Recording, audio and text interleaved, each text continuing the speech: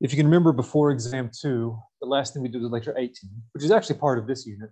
And that was a lab, something kind of experimental, kind of intuitive, where I had these containers with either different categories of colors, white and black, or different numbers.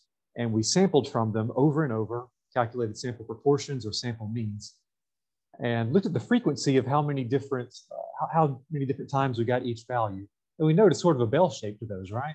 Both for proportions and for means. So we're going to, in lectures 19 and 20, put a little bit more math and some formulas behind that.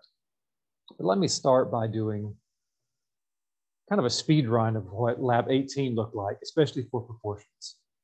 So here I've got an applet. I can decide what I want a population proportion to be. Let's make it 0.3. Then I can pick a sample size, and it will generate one sample of 100 observations out of this population. And it will calculate the proportion in the sample that are in the category of interest. So we would expect to get 0.3 as the most likely value, but every sample is random. And it looks like for this sample, we didn't have 30% fall in the category of interest, but 21%. So we get a single observation of a sample proportion, 0.21. But I take another sample. All right, this one ends up being closer to 0.3. This sample had a proportion of 0.27. And then there's another one. I've happened to have 3 that are all below the true proportion, but eventually it seemed like couldn't be too long before we got one on the upper side. And there's another and another. And you can see that most of the time it's pretty close to 0.3. And then every now and then it's a little bit farther away.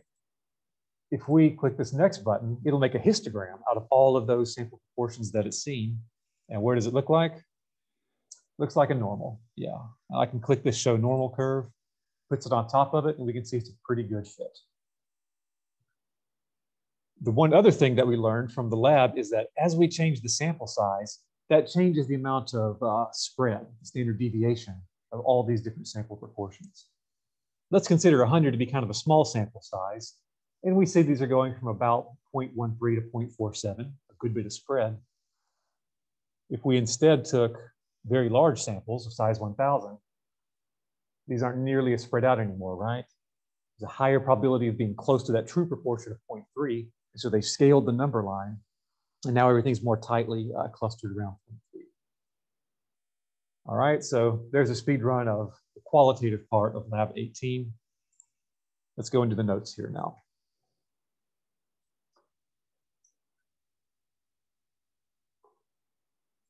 We begin with a formal statement of this result, which is called the central limit theorem. And I've made it so I'm going to give you 2 versions of this, one for qualitative data here and then a quantitative version in lecture 20. Suppose there's a qualitative variable, something categorical, for which P is the proportion of the population that falls into whatever category you're interested in. And we plan to calculate the sample proportion, P hat, from a random sample of N independent observations. Then as long as N times P is greater than 10, and N times 1 minus P is greater than 10, then the sample proportion, P hat, is approximately normal.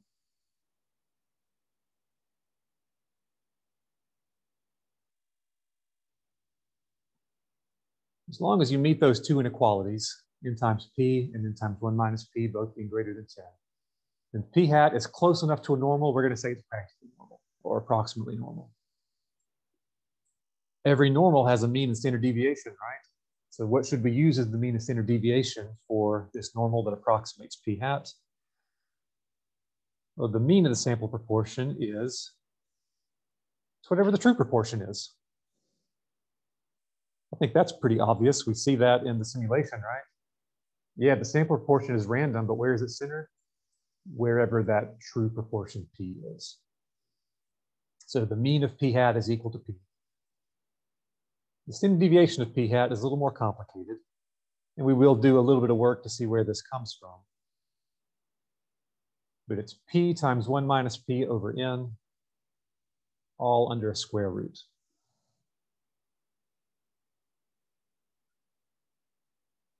All right, These two formulas, you're going to see these pop up over and over again from now till the end of the semester. So I don't usually recommend memorizing things, but you may as well, because you're going to see it so much. Just a note on alternate notation you might see. I like to use sigma with a p hat in the subscript to denote this is the standard deviation of the sample proportion. Sometimes this is also called the standard error.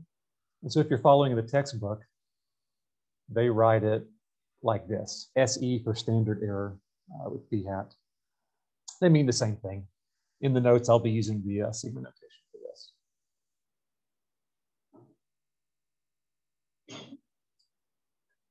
All right, so the next thing I want to know is how does this work? In particular, where are these formulas coming from? We were able to see the first one intuitively, but is there a mathematical reason for this being true? And definitely, where is that second one coming from? Another question, why do we have to meet these two conditions up here to say p hat is approximately normal? Well, for that, I'm going to go to an applet that I think we've already seen earlier in the class. Okay, here, normal approximation to binomial. Let's think about binomials for a minute. We saw that as long as n is large and p is not too extreme, that looks a lot like a normal, right? And I can click this thing to show the normal curve, and they match up very, very well. But there's two situations where they don't match up very well. One is, what if n is really small? As n gets pretty small, yeah, these bars get more chunky. They don't fit that smooth normal curve as well. So if n is really small, the binomial doesn't look that normal. And the other case is if p is extreme, if p is really close to 0, or if p is really close to 1, then the bars don't match up very well with that continuous normal curve. It's even worse than it actually appears here, because the normal keeps on going. This graphic doesn't show it, but yeah, normals keep going on the whole number line. It's possible for the normal to be larger than 17, but binomial can't be. So there's a real mismatch between area under the curve and the heights of the bars. So how do we make sure that n is large enough and also that p is somewhere in the middle? And how do you balance those out? That's where these conditions come from. Keeps the binomial from being too chunky or too squished up against the boundaries. So that means that binomials are really close to normal. We had a couple of formulas for the mean and standard deviation of a binomial. Let's see, were these in 14, maybe 15? This might have been lecture 15.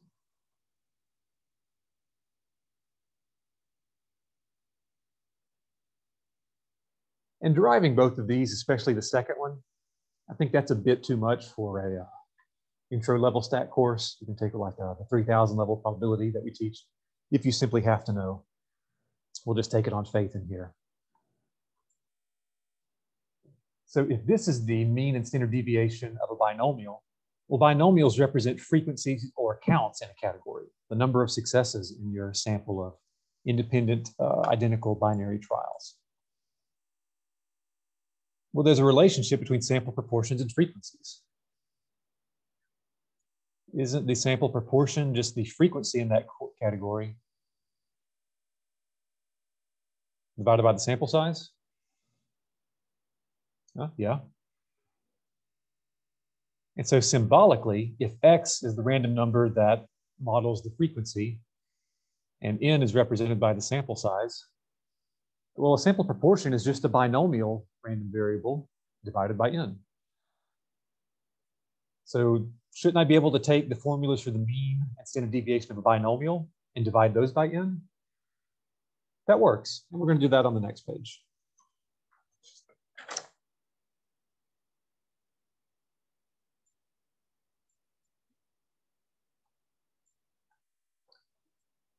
So if I want to know what the mean for a sample proportion is, I should take the mean for the frequency modeled by a binomial and divide it by the sample size.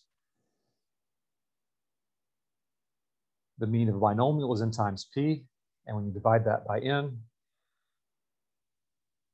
the n's cancel, and you just get p, the true population proportion, which is what we wrote down as one of the formulas under the central limit theorem. And also it's what we observed in that lab. That makes sense. And there's a mathematical reason for it. For the standard deviation, slightly more in detail algebra. Take the standard deviation of the binomial, divide that by n.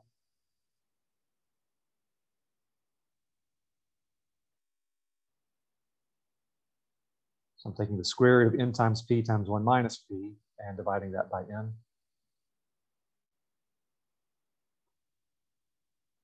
And I'd like to be able to cancel the n's, but if one's under a square root and the other one is not, I can't cancel them out directly. But isn't n the same thing as the square root of n squared? Yeah, it is. So I can make the denominator n squared, and then everything is under a square root. Now I can cancel the n in the top of the fraction with one of the copies on the bottom.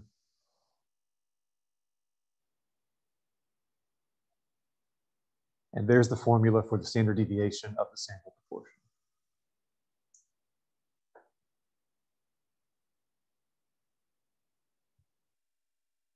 So that's a little bit abstract. I'm not going to ask you any homework or exam questions where you have to rederive these things. Just wanted you to see that, you know, there's a place this comes from. Any questions on that? All right, so let's move into more practical things. Here are some kinds of questions that I would ask you to do in quizzes, homeworks, and exams. This means if we have any probability questions about sample proportions, we can solve these just like we did the probability questions for normals. We just have to use these new formulas for the mean and standard deviation of a sample proportion. So I break it down into a three-step process. Step one, check that you meet the conditions for the approximation. You need n times p to be bigger than 10, and n times 1 minus p greater than 10. If you pass both of those, that's a good thing mathematically, and you keep going. It's a bad thing for you because it means you get more work to do. If you fail either one of those, that's bad mathematically, but that's good for you as somebody who's probably a lazy student, I mean, even me, a lazy instructor. It means you don't finish the problem. It's not a good situation for approximating with a normal, and you state that and you don't go any farther. All right, so you have to meet that check before you keep going. Then calculate the mean and standard deviation, the normal that you use to approximate the sample proportion.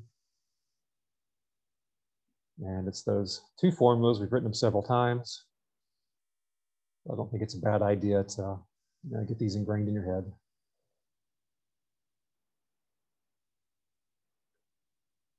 And then at this point, maybe we're starting to understand why we spent so much time learning how to work with normals. For one, sample proportions are normal. It will then become identical to the kind of problems that you had in lecture 16 and 17. In particular, the ones from 17, because most of the time this is not going to be a standard normal. In fact, for this situation, it never will be. All right, let's use this to solve a problem. So last semester, I had several sections of Stat 14-1, 120 students.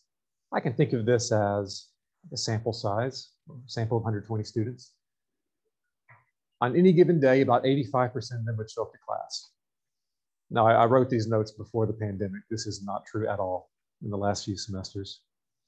But let's say the showing up to class is the success category, the not showing up to class is the fail category. Maybe literally. So the population proportion in the success category is 0.85. Use the normal approximation for proportions to find the probability that less than 90% show up to class. So I read through it and I recognize that, well, the proportion that show up to class, it's a sample proportion, that's random, and I can treat that as a normal as long as I meet the conditions. So I'm going to follow these three steps right here. Step one is n times p greater than 10, and is n times 1 minus p greater than 10. Well, n is 120, p is 0.85. You multiply those, you get 102. Yeah, that's bigger than 10, so I've met the first one. N is 120. 1 minus P, 1 minus 0.85, will be 0.15. So 15% of 120. That is 18. That's also bigger than 10. A little bit close, but it meets the condition. Okay, so it's kind of bad news because I got to do the rest of the problem now. So if I'm going to approximate the proportion that show up to class with a normal, what should I use as the mean and standard deviation? Well, for the mean, I'm going to use whatever the true proportion is, which is given to me in the problem as 0.85. So no calculations required for that formula, just see what P is. Standard deviation of P hat. This is the more complex of the two formulas. 0.85 times 0.15 over 120.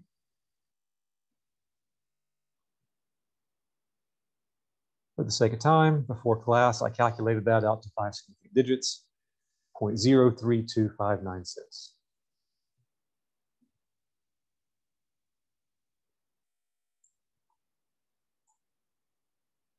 Okay, and the last step. I never actually wrote out the probability that I have to find to finish. My probability is about a sample proportion. And I want the probability that's less than 90%. I'm going to convert it into a decimal, a proportion, so that I can put it in the spreadsheet in a moment. I need that less than 0.9. And then what's the smallest the proportion can be? Yeah, I'll put in 0 here.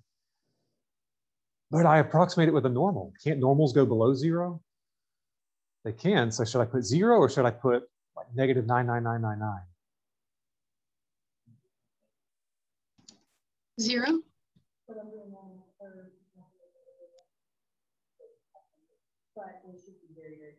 Okay, so for most people, it seems like 0 makes more sense.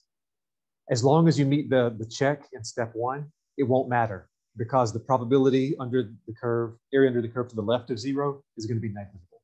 So part of the reason we do this check is making sure we don't have weird things like that, like negative proportions or negative people showing up to class. So I think 0 makes more sense if you do negative 99999. Let's test that in the spreadsheet in a minute. I think we'll get answers that are practically identical. So I've identified a lower bound and an upper bound. And then in step 2, I've got the mean and standard deviation that I need. It's exactly like the old normal problems.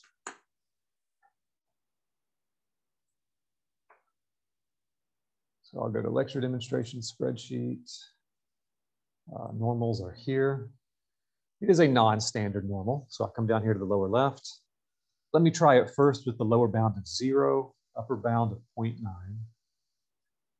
For the mean, use the 0.85 found in step 2. And for the standard deviation, I can type in that 0.032596, but a lot of times when I'm doing these, I'll actually type in that formula that I use to calculate it, and I don't have to worry about any rounding error at all. So I can use SQRT for the square root function, and then P, 1 minus P over N. And I can see, okay, yeah, there's where the 0.032596 came from. So my probability looks like 0.93748. And there's my final answer.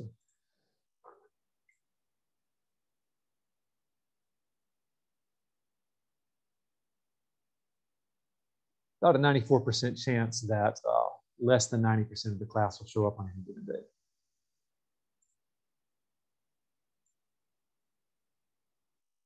The formula that I plugged in last, it was this one. I put this one in the spreadsheet in the standard deviation cell.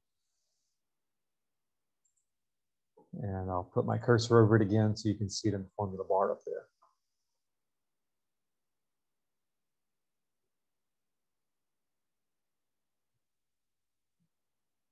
Okay, so what would happen if I had used a very large negative number for the lower bound. 999.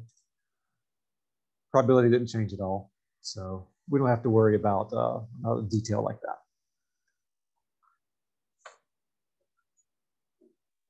All right. Any questions on that example?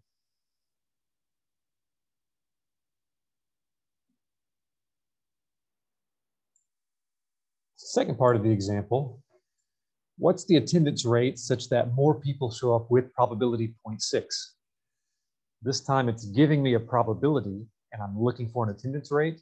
Sounds inverted, sounds like an inverse problem. So before I go any further, I'm going to sketch over on the side. These sample proportions can be modeled with a normal that is centered at 0.85. And then we're looking for an attendance rate. We don't know what it is. As always, I'm using C to represent that. But what I do know, the probability that more people show up is 0.6. The area under the curve to the right is 0.6. I don't want to shade that one. I need to shade the area to the left.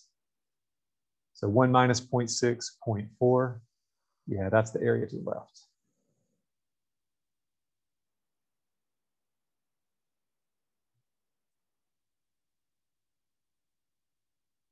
Technically, I should go through the same 3 steps, but I've already done 1 and 2. Those aren't going to change. I still have the same value of N and P.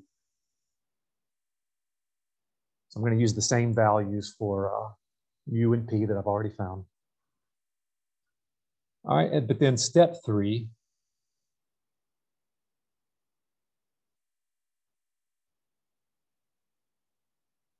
I need the area to the left, which is 0.4.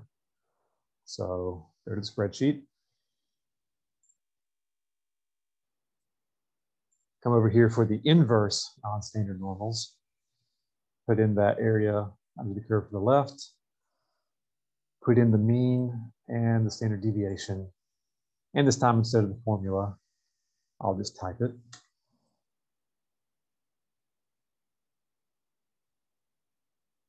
Looks like 0.84174.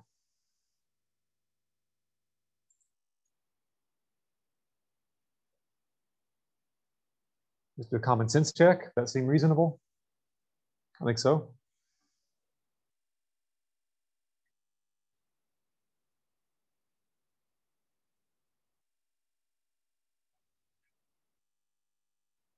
For this one, I'll end with a sense of interpretation.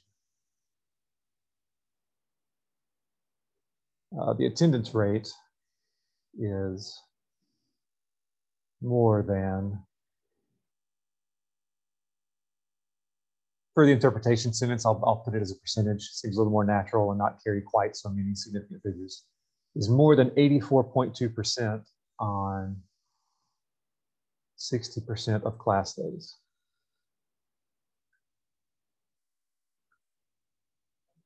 Attendance rate is more than 84.2% on 60% of class days.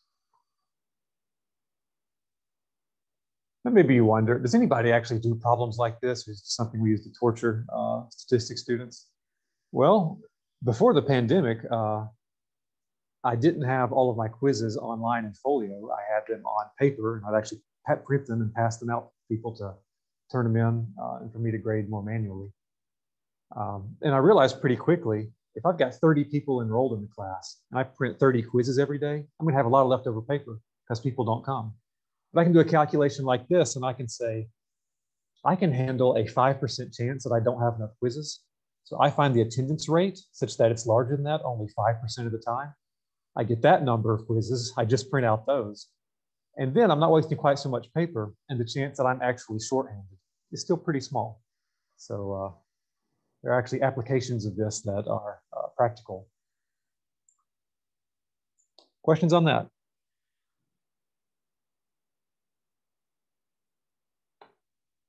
Okay, we're ahead of time. That's good. Just looking ahead a little bit. After this module, we're going to get back into statistics. We're going to be doing inferential statistics. And here's a couple of ways that we're going to use the material out of this lecture 19 in what's coming. The normal that we use to approximate a sample proportion, it's not going to be a standard normal. So yeah, looking over here, the mean is not 0, the standard deviation is not 1. But we can use the z-score formula to convert things into a standard normal, right? Sure. So in the context of sample proportions, I can get back a standard normally distributed random variable z by taking a sample proportion, throw it into the z-score formula, subtract its mean, divide by its standard deviation.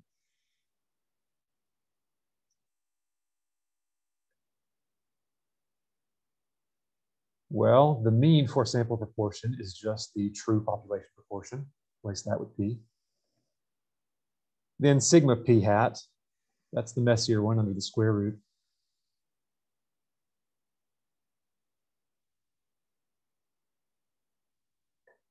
So if I know p and n, I can use this formula. I can convert a sample proportion into something that's standard normal. It's not always realistic. In real life, I'm not going to know the population proportion. That's something that the whole reason I'm doing this study and doing statistics is to try to estimate it. So what we're going to do is one of two things. When we do hypothesis testing, we're going to hypothesize a value of p. We're going to pick a value and say, can I believe that this is the true population proportion? Whatever that hypothesized value is, we'll call that p naught. So we're going to have a formula that we'll use quite a bit, where all the occurrences of p are replaced by a hypothesized or a guessed at value p naught. So this formula is used in hypothesis testing.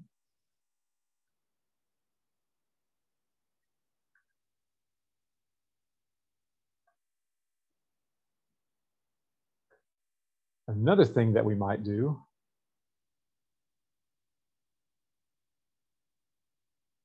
we'll leave the p that we don't know in the numerator there, but then everywhere the p shows up in the denominator, we'll replace it with the sample proportion, because hopefully the sample proportion is a good stable estimate of that.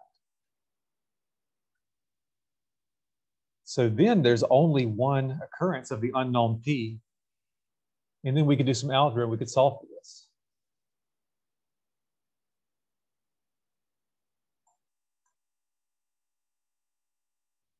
And that's used in confidence intervals, which we're pretty close to. We're going to do that in lecture 21, I think.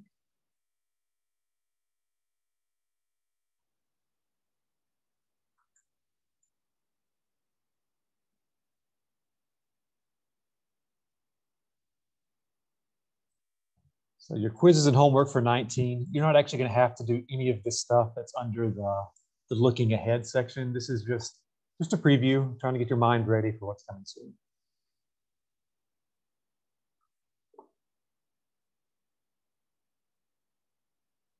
Questions on that or anything else in 19?